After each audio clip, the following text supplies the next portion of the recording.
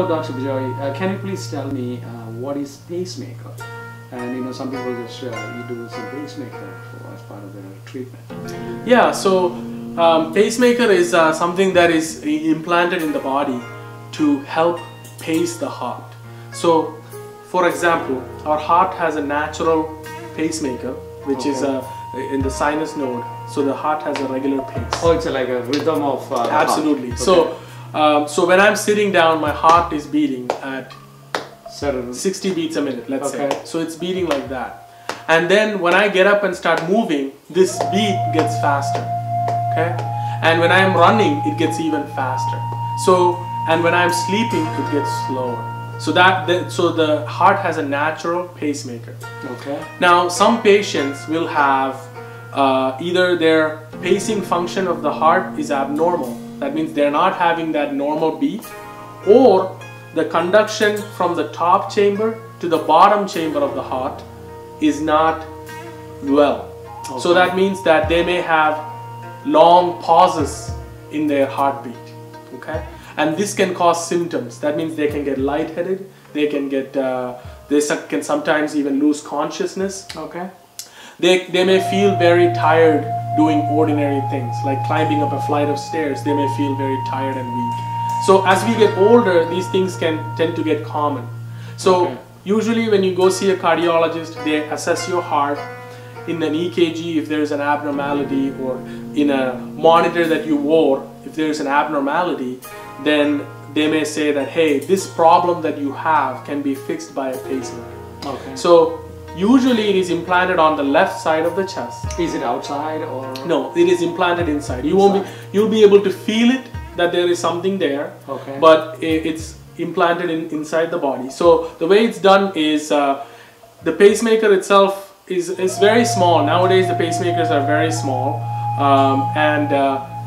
nowadays almost all pacemakers have 2 wires that go into the heart. It doesn't necessarily have to have 2, but traditionally now most pacemakers place at least 2 wires. So the pacemaker sits here, and then these wires go from the pacemaker all the way to the top of the heart, to the right atrium, 1 wire. The second wire will go from the pacemaker to the right ventricle. So, and then this pacemaker will regulate your heart rhythm. So for example, let's say that I'm having a heartbeat like this and I skip beats. Okay, so I'm having 1 beat, 2 beat, and 3rd, 4th beat I skip.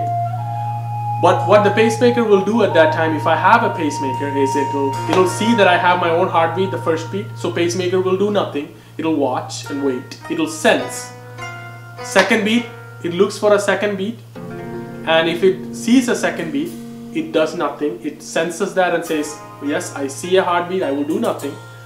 But then it senses, and after the second beat, let's say I don't have another heartbeat, then the pacemaker will say, okay, there is no heartbeat yet, and the pacemaker will fire a small beat to help the heart beat. Okay. And so it's kind of like electricity, just small, yeah, and the patients won't feel this at all. Okay. Okay. So sometimes some people are called pacemaker dependent.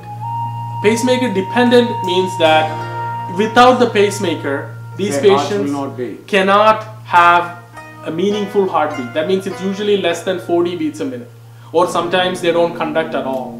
Okay. So that's pacemaker dependent. Some people are not pacemaker dependent. That means that without the pacemaker they won't die or anything like that, but their quality of life will be very difficult. So the pacemaker will help them so that they can climb a flight of stairs if they want to, and the heart will increase. The pacemaker will help them increase the heart rate, so they can go for a walk in the mall if they want to. Okay. So that the pacemaker will help them. Things like that. That way, doing normal things won't get them to have symptoms of lightheadedness, super fatigue and tiredness and things like that. So let me ask you this: like how long the validity of this pacemaker? So yeah, so there is you're implanting something inside your body. Right. So remember I said, so the pacemaker is a small little box-like thing, okay, that sits here with 2 wires in the heart. Now it has a battery pack. So usually, it depending on the usage of the person, it can last from 8 years to 10 years or 12 years, depending on the battery. Okay. So let's say a person is using the pacemaker 100% of the time, then the battery will run out faster. Okay. When the battery runs out faster, that battery pack can be changed. So after 8 years of use, you go back to see your cardiac electrophysiologist, and they will take that battery pack off. They won't take the wires out, the wires will stay. They put a new box in place, okay, and they suture back in, and that will last them for another 8 to 10 years. Okay. So that's what a pacemaker is. Now there's another thing that's similar to a pacemaker. It's called a defibrillator. Oh, some patients, what is that? it's the same. I mean, from a patient's perspective, it's the same thing. That something that's implanted right here. It's a little larger than a pacemaker, and this thing can also do exactly the same thing that a pacemaker can do, but it also has an extra function, which is that can actually shock your heart also.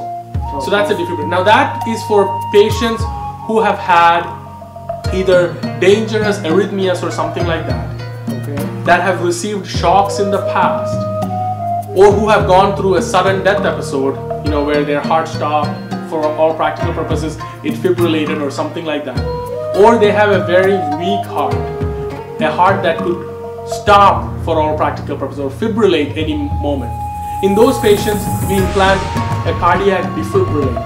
okay. So this one has the ability to function as a pacemaker, but at the same time, it's also watching the heart constantly to look for arrhythmias. If there are any arrhythmias that are meaningful for the patient, this device can shock the heart right away and save the patient's life. So those are the two commonly things. So just to go in a little bit more deeper is that traditionally it's placed on the left side of the chest. Sometimes it can also be placed on the right side of the chest. Now the new technologies include pacemakers that do not have wires that go inside the heart. There are we call subcutaneous pacemakers, which involve wires on the outside of the heart as well.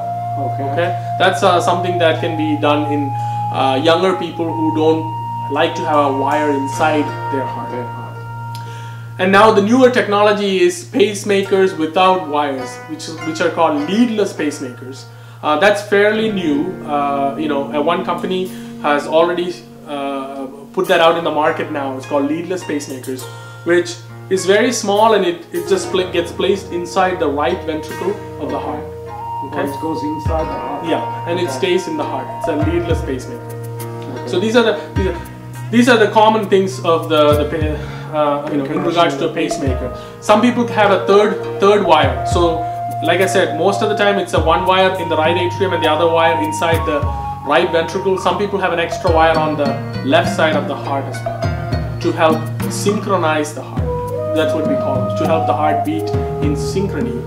That helps their squeeze function of the heart somewhat and things like that. So this is a general overview of what a pacemaker is. Thank you so much for telling us about pacemaker. I hope this is helpful for the listeners.